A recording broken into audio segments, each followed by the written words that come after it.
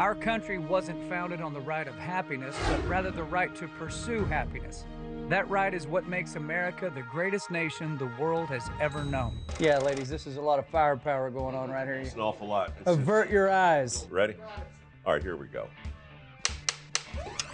That's a dirty job, but somebody had to do it. Hey, folks, I'm John Rich, and welcome to The Pursuit. The people who make America truly great are generally not the ones you see on TV, or the ones who make the most money, or who have the most prestigious positions. On the contrary, the folks who make America what it is and what it can be are the everyday working class who put the key in the ignition, go to work, and break their backs day in and day out to keep our country moving. Mike Rowe has become known as a name you can trust, a voice that speaks the truth, and a pair of hands that feel right at home inside of an old pair of work gloves. Now get ready to get dirty. His passion for people who work hard and do the jobs others aren't willing to do led to the creation of a long-lived show called Dirty Jobs that has taken him to all 50 states, where he's completed over 300 different jobs. A true American original and a man who's not afraid of a hard day's work, here's Mike Rowe.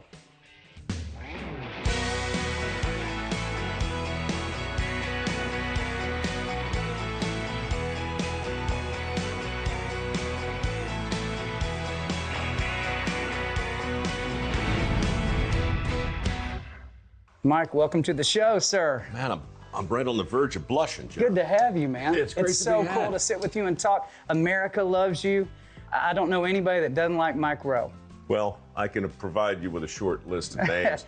It would be very short. I would hope so, but it's great to see you again. It's been a while. I knew right out of the gate we were going to be buddies because we think the same way. We both believe in hard work. We both believe in stories, too. We love stories. Your stories, of course, come with music. Most of mine don't, but the idea that there's a beginning and the middle and an end. Mm-hmm. I don't care how long or short the story is. You tell a good story.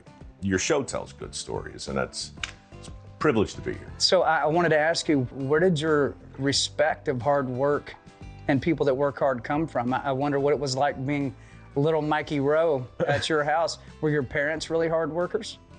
They were. They still are, in fact. They're in their mid-late 80s now. They're living back in Baltimore. I got super lucky because I grew up on a little farm in Baltimore County at the end of a dirt road on the top of a hill. And we had some land. Well, we actually had access to land. It wasn't really ours. The state owned it, you know. But there was a big woods and there was a pasture. And so we grew some food and we raised some animals. But most of all, my grandfather and my grandmom lived right next door, about 100 yards away. So I really grew up with two sets of parents. Everybody worked hard, but they were different. My mom and dad taught school. My grandfather, he was a tradesman, a born tradesman. He had the chip, right? I mean, he could take your watch apart, put it together blindfolded. He could build a house without a blueprint. He was that guy. How did he learn how to do all that? I don't know, because he only went to the 7th grade. And then he went to work. And if you needed something fixed, if you needed a foundation poured, if you needed a church built, you know, he built the church I grew up in. My pop did.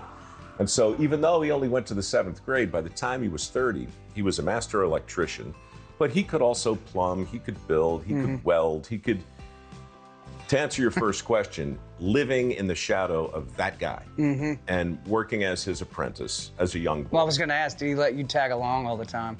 He did. My dad was actually his apprentice. My dad was a school teacher, and he got more of the handy gene than I did. And when I found out from you when you were at the house that you sang opera, Rigoletto, right?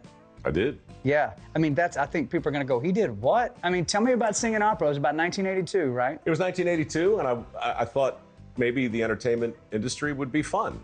And because I didn't get the handy gene that I thought I would inherit from my granddad, and because I wasn't able to follow in his footsteps, he advised me to get a different toolbox.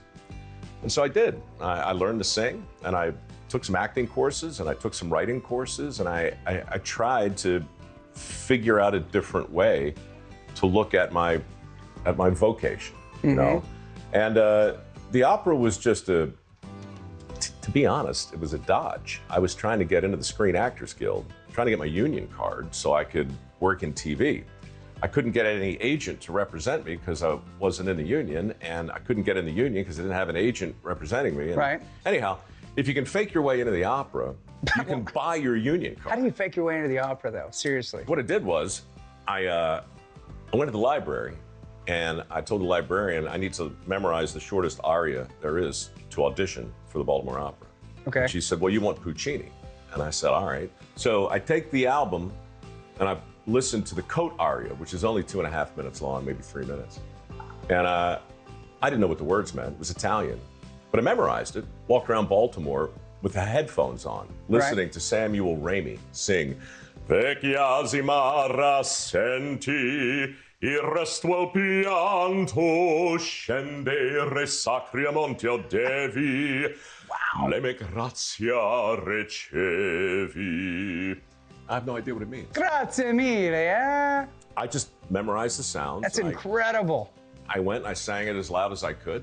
And Bill Yanuzzi was the music director back then. He said, Mr. Rowe, you have no idea what you're saying, do you? I said, no, I do not. I do not. But they let me in. They needed young guys with low voices, and I checked both boxes.